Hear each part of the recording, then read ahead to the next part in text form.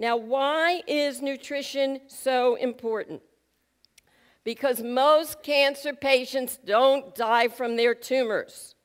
They die of malnutrition, toxemia, and/or opportunistic infections.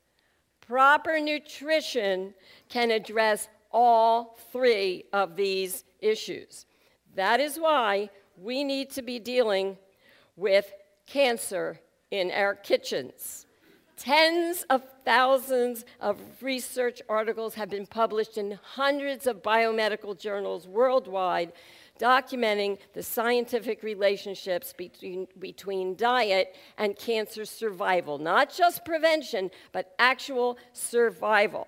And my experience counseling thousands of cancer patients proves this is true. I have personally seen many fourth-stage advanced terminal cancer patients, patients given months, weeks, and in a few cases days to live, who fully recovered with dietary programs.